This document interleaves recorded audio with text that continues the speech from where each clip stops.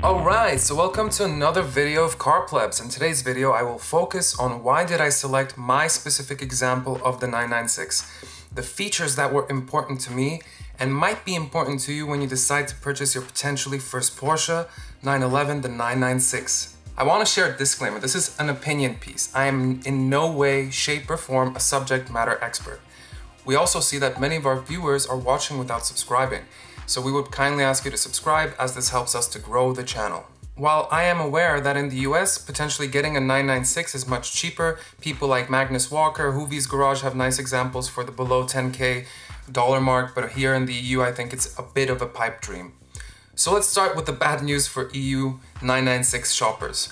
The prices for reasonable examples in my observation have been consistently increasing over the past years. This is at least what I have observed by scouring mobile.de. So let's start with some basic search criteria. Let's begin with a relatively high but still palpable mileage of 160,000 kilometers or 100,000 miles. Honestly, I would not want to go above due to the fact that I would want to still have much headroom in terms of driving.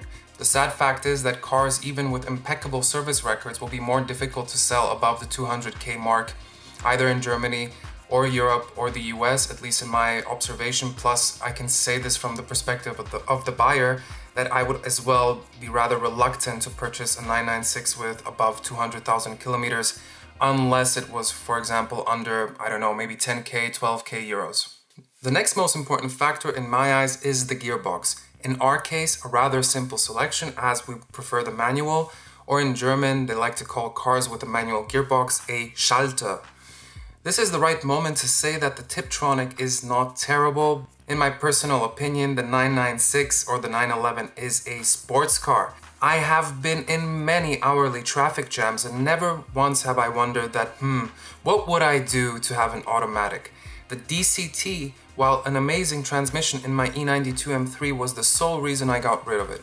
And here we are, you can't find a car below the 20,000 euro mark. It's honestly speaking quite the pity, as in the past you were able to find similar spec cars in the range of like 12.5 to 15,000 euros. That is the range that I bought my 996 for, by the way, and that right there is the challenge. I would definitely not buy a 996 for anything above the 25,000 euro mark, unless it would be maybe a 4S. This is a good segue to talk about today's sponsor. Just kidding, a Carrera 4, where the 4 stands for all-wheel drive. It's also, in my eyes, a KO factor similar to the Tiptronic for these 3 reasons. All of the Carrera 4s have the Bosch Motronic throttle control unit. This means that your throttle is no longer controlled by a cable, which, given that the Carrera 2 until late 99 is the last cable throttled 911. It's just amazing to feel and know that your feet are interfacing with pedals that are mechanically connected. Another baller feature is that when you open the engine compartment, you can open the throttle with your hand. Second factor is that why would someone even buy an all-wheel drive 911? It's the best design of rear-wheel drive engine with amazing natural traction due to the fact that the majority of the weight sits on the rear axle. I have driven my 911s in snow and never once have I wondered, I would really want the 4. Frankly speaking, unless you live in a region where 80% of the year there is snow, it's pointless. And even then, I would consider the 2 for driving dynamics alone. The last factor is the fact that the trunk is smaller on the 4 due to all of the necessary gubbins for the drivetrain. Another topic that you might think or you might question is, what about the Cabrio? My opinion is that if you have never experienced one, go ahead and buy it. My 997 linked at the top is a cab, and it is, frankly speaking, amazing. The roof comes down at speeds of 50 or below kilometers per hour. You can hear the wail of the flat 6 even more. You can enjoy the elements, and compared to other cars, the 996, 997 have been designed with the Cabrio in mind, thus chassis stiffness is not that much of an issue. This, in combination with the cloth top, results in a weight penalty of only 85 kilograms. Furthermore, the engine is in the rear, thus trunk space is not compromised. Maybe I'm crazy as I drive with the top down in winter at 10 degrees C, and I still love it. So in conclusion, do consider a Cabrio with a 911. The main reason I got the 996 as a coupe is that my 997 is a cab. And that then leads me to my specific 996. As mentioned in my purchase overview, which is linked at the top, after many poor car-related choices, I never purchase without a proper PPI or pre-purchase inspection. A benefit of getting this done directly at Porsche is that you can ask for your option codes. Of course, you should do this in advance via many online services to alleviate the risk of buying a turd of an example and wasting your time. But having a pre-purchase inspection from Porsche will definitely come in handy for resale, the day you decide to move on from your 996. Alright, so let's take a look at my specific 996. One thing I would highly suggest to look for is the sports package. It includes the anti-slip regulation, it includes the locking differential, as well as the sport suspension. So let's start with the sport suspension. The sport suspension includes stiffer dampers and springs. The car sits overall lower by 10 millimeters, giving it a much nicer stance. And lastly, it includes also stiffer anti-roll bars. So you can definitely feel that the car is stiff. I would rate it somewhere in between the 997 when it's in its normal mode and when it's in its stiff mode. So it provides a nice balance of not being too hard on normal roads, but then when you do spirited driving, it does feel tight in a way, so I do appreciate it having that. The next thing is the locking differential, which I highly recommend. You can definitely feel a difference as opposed to my 997, which is awaiting a wave track differential change.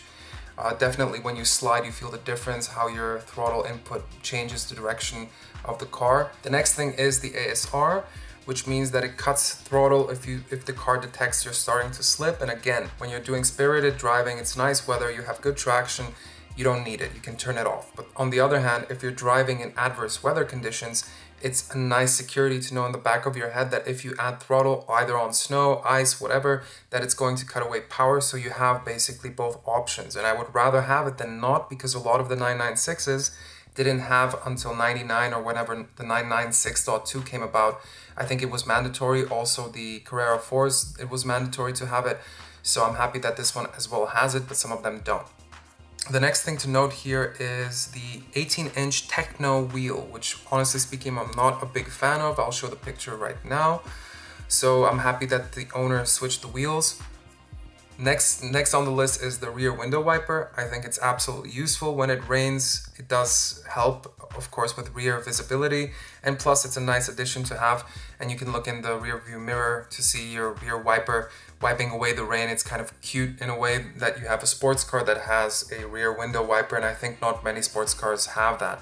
Next on the list that I almost forgot are the sports seats. So these are absolutely mandatory on any 996 in my eyes. I mean, I sat down in a few 996s that had the so-called tombstone seats, and they do not, in my eyes, provide enough lateral support.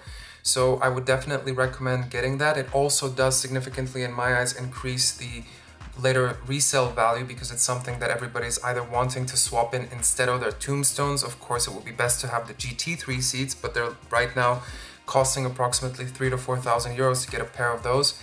So this is your best bet sort of in between that.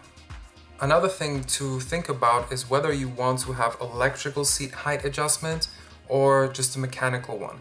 So from what I know, the mechanical ones sit a bit lower on its lowest position because you do not have all of the electronics on the bottom of the seat. Again, my recommendation would be to get the mechanical ones if you are, let's say, above 5'8" or above 185 centimeters or so, just so that you have those extra few centimeters of room. Plus, anyways, the backrest can be adjusted electronically, so you're really just talking about height adjustment and forward and aft, so I mean, that's not going to really change that much. Let's move on. The next thing that stands out here is the moonroof or the sunroof. I'm very happy to have it. I love having access to air in the sense of either being a cab or a sunroof. It really does add to the whole climate of, you know, spirited driving with nice weather. You're having the open top and you're feeling the sun on your face, etc. It's a really nice addition.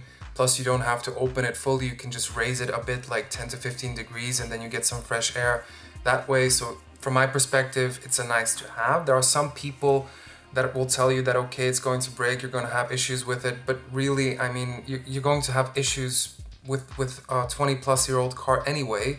And I haven't experienced, never on any of my other cars, any issues with the moonroof, sunroof. So from that perspective, I would say, you know, the car already has the IMS issue and the M96 engine. So I mean, at the end of the day, Just choose what you want. Don't be looking always purely at maintenance, because it's not always going to be as the horror stories show on the forums, that everything is just going to break apart, your engine's going to explode, the cabrio top's not going to come down, all of the buttons are going to break, etc, etc. Now, what I would like to see on my car are the xenon headlamps. That is something that I've shown in the top 5 likes and dislikes video, that really with the base headlamps, I mean, night visibility is, you're pretty much hunting for a car to be in front of you with lights so that you can at least follow him.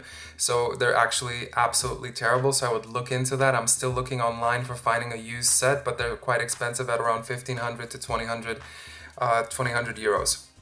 So the one thing that I dislike about my 996 is the code 614. It's the preparation for telephone installation Motorola 2200. So what that means is, I don't care about the interior, but really there's an antenna on the roof that kind of breaks away the line, the typical 911 curve on this, or the side profile, you have an antenna sticking out. It's not the end of the world. It's just, if I had one way to adjust it, it would be without that, because then at the end of the day you have a gaping hole in the top of your roof, and it's not obviously practical to remove it and then try to fill it out with something. So that's the one thing that I'm not a big fan of. So that in principle sums up my 996. Again, it's not the most loaded 996, and I don't want it to be. I like the simplicity of this one. It's a nice contrast to the 997. So from that perspective, I'm perfectly happy with it, and I still think it's a nice balance of sporty goods as opposed to, you know, luxuries in terms of additional leather, speakers, whatever. I mean, I don't care. So let's take a look at some additional highlights in terms of my 996, maybe something that you should look into, as well as some lowlights. So in terms of the highlights, number one is that I have the turbo hollow spoke wheels made by BBS. You might not like the way they look. I personally like them a lot. I think it suits the character of the 996 overall quite well. And then there are the second wheels that I would be looking for, which are the GT3 wheels from BBS as well. There are two-piece wheels with screws. They're quite harder to maintain just because of the complexity of design, but they also look amazing when they're refinished and they're looking brand new. In terms of the lowlights, I was really not a big fan of the steering wheel. Yes, it looked classic kind of 911 with the 4-spoke, but on the other hand, it was rather thin, the leather felt terrible, and there weren't any thumb grips.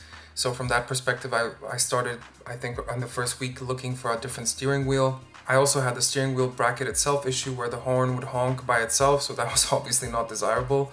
So then I found the steering wheel, the 3-spoke, which came in the lifted or the 996.2. That felt already much better, reminded much more of the 997, so it was thicker, thumb grips, and it had the Porsche crest colored in the middle as opposed to just embossed. So potentially you might be lucky, someone may have already replaced the steering wheel.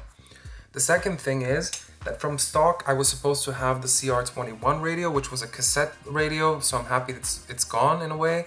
On the other hand, they upgraded it with a modern looking one, so then the first thing I wanted to do was replace that radio for 2 reasons. I hated the way it looks, it didn't fit with the interior design and color. The overall interior is black and that radio was kind of silver and with blue lights, etc, so it didn't fit the overall theme. So in conclusion, as the saying goes, buy the best example possible, as yes, it will cost you more in the beginning, but then in the future you will have to shell out much more. In my opinion, avoid the Tiptronic at all costs, similarly to the all-wheel drive versions. It's a pity, honestly speaking, that the 996s have risen so much in pricing. In the review that we did on the car, which will be linked to the top, it's an amazing car. So if you can find one with a reasonable configuration and mileage, no crash history, in the 20 to 25k euro mark as of January 2021, go ahead and buy one. Thank you very much for watching Car Plebs. Wishing everybody a nice day.